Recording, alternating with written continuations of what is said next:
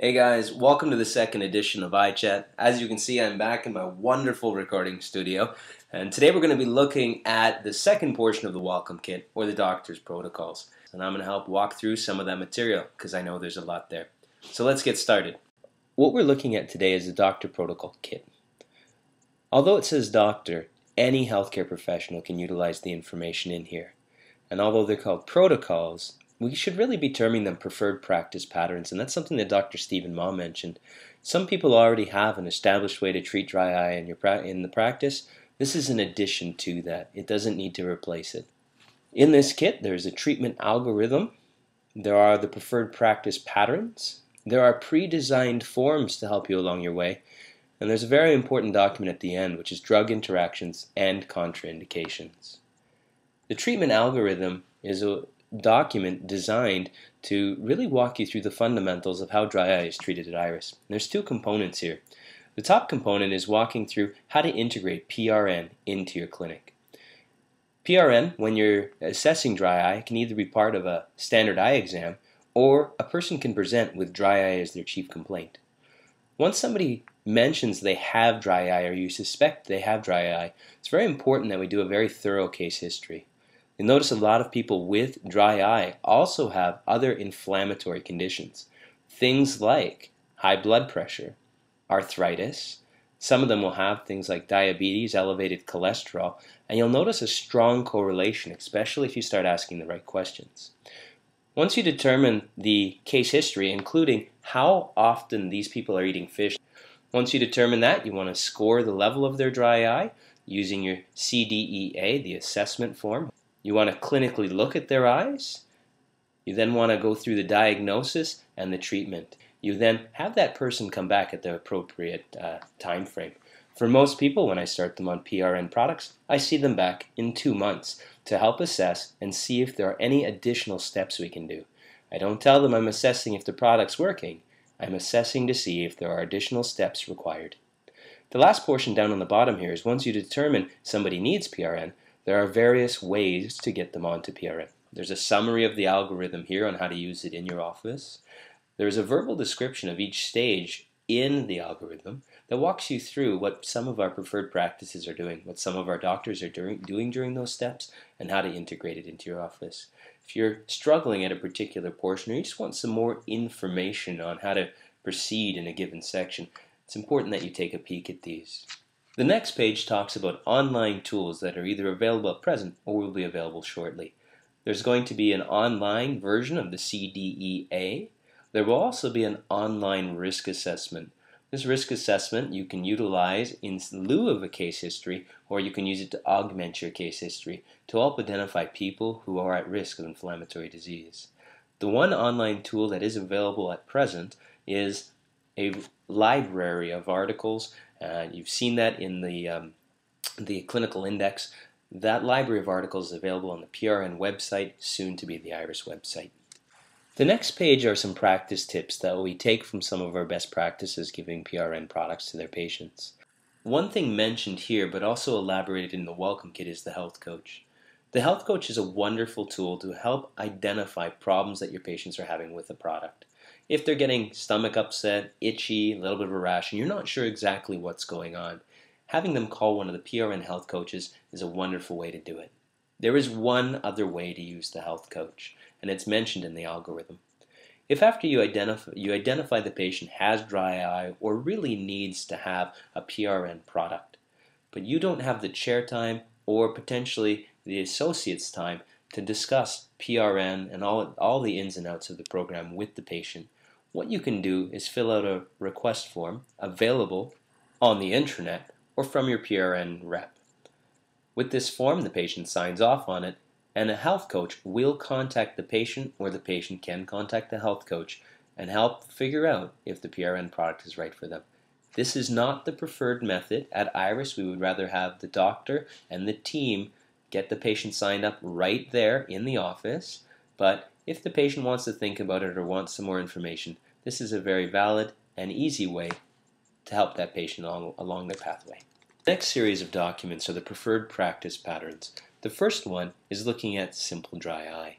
What you do is you rank the severity, and then you prescribe what is underneath the column. So for somebody with extreme dry eye, we're going to use steroids to help bring things under control. You can use traditional therapy, such as lid scrubs, warm compresses, artificial tears, but you're immediately also going to start them on an omega-3, which is the long-term relief. As the severity decreases over time, you'll notice that the last remaining product is their omega-3, and this is what's really going to keep their eyes from heading back into that negative state. One of the most important things that we look at with people with dry eye is if there are complicating factors, you will not achieve amazing results. If somebody has debris on their in their tear film or on their eyelids and lashes, if they have allergies or allergic conjunctivitis, if they have an extreme meibomian gland dysfunction, or if they have lid anomalies, even notching or canthalaxity, what you're going to notice is your results are suboptimal. So what you want to do is treat those first. What I do for my dry eye assessment is really simple. I first rate their symptoms. I then look at their lids and lashes. I then look at the inside of their eyelid. I look at their meibomian glands. And then I look at their eyelids themselves. And I treat accordingly. What I do is find the condition they have, and then I match it to the severity. Once I have the complication under control, then I move back to the preferred practice patterns 1 and walk them through that. When we're looking at macular degeneration, I start all of my patients at risk of forming macular degeneration or just concerned about general health on eye omega advantage. As the risk escalates or as I start seeing signs of macular degeneration, I put them on the macular vitamin package. The ARIDS 1 study is telling us that we should wait till we have confluent drusen before we start using vitamin therapy. I myself start my patients a little earlier, especially if they have a family history, large pupils, blue eyes. The more risk factors they have, the sooner I start using a vitamin therapy. The next document you've heard me alluding to throughout our entire presentation, it's the dry eye assessment form. What this does is it ranks the severity of your patient's symptoms. I do not have every patient in our office fill this out. Only the ones who I'm unsure if I want to start them on a nutrient or the ones I am starting on a nutrient. If after our exam I'm going to start them on an omega-3 for dry eye, I then have them fill this out as part of the dispensing process. You'll notice I utilize the word dispensing process, and that's really important. One of the things we should touch on is if somebody comes in with 9 symptoms, they're having trouble driving at night, they're having trouble reading, they do not have sunglasses, and they have dry eye, we need to prioritize their difficulties. What I tend to do is prioritize their difficulties into the reason they've come in, which usually is they have blurry vision somewhere. That day, I deal with their blurry vision. I get them a pair of glasses, and I tell them when they come to pick up their glasses, I'm going to have our team discuss the nutrient package that we've been discussing today, and we're going to see if that's right for you. In the meantime, I'd like you to use an artificial tear to start the process going, but when you come back in, I'm going to get you started on a nutrient. However your office wants to set things up is how you should. Have a discussion with your manager, have a discussion with your team, and set up a plan. The last thing you want to do is try to do 12 things on the same day. At the 2-month visit, I have my patient given the dry eye assessment form in the pre-test area before I see them. My team has actually printed my dry eye exam form on the back of that. I then use this form and I assess, again, their eyelids, their eyelashes, their tear film stability, and we look at the process. If the patient has experienced a change in their level of dry eye or in their signs of dry eye, we know that the nutrient has helped. I then let the patient know we've identified a nutrient deficiency and we have 3 choices. We can either go back to being nutrient deficient, we can radically change their diet to include fish 5 to 7 times a week, or we can stay on the nutrient. Dr. Jean has asked anytime we start a patient on a nutrient product, we send a letter to the GP. These letters have been pre-typed for you. All you do is you change your name down at the bottom here and your store information. There are letters, depending on how you want to talk to your GPs, asking for their collaboration. There's another level where you're not really asking permission, you're just informing the GP that you're starting them. There's also a letter typed out for the insurance company. Most of these nutrients are not covered under most plans. Some plans do cover it, especially with the healthcare spending account. The last series of documents are the drug interactions and contraindications. There truly are not a lot of drug interactions and contraindications for a triglyceride omega-3. Triglyceride omega-3 is the equivalent of eating a clean piece of fish. When we're starting somebody on a nutrient package, we have to let them know what to expect. Sometimes you can get a little bit of a stomach ache, a little bit of itching, potentially some acne as your body adjusts to the metabolism. When you start somebody on a nutrient, if their cousin's brother's dog ends up with a sore toe, somehow it's because of the nutrient you put them on. So you have to be very careful.